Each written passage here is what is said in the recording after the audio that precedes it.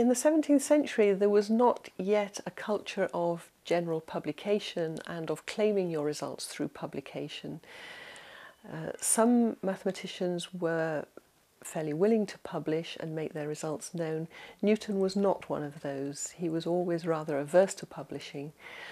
Publication plays many roles. I mean, one purpose of it is to claim your results, but at the same time it gives away your results to other people, and you may not want to do that. Newton was very adept at letting people know what he knew without telling them how he knew it. And so he would give them results without telling them how he had found his results. And this really led to an industry for many years afterwards of people having to comment on Newton and to untangle how he had discovered what he did.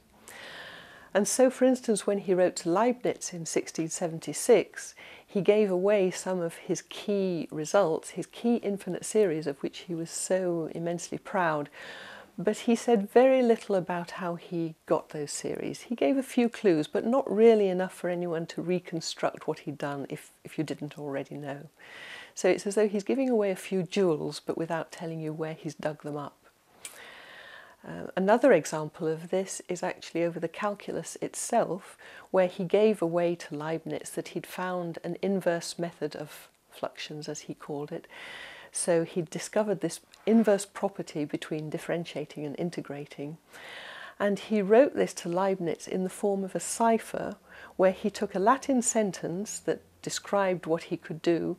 He took the first letter of every word in Latin and he strung those letters together, and so you simply get a string of letters.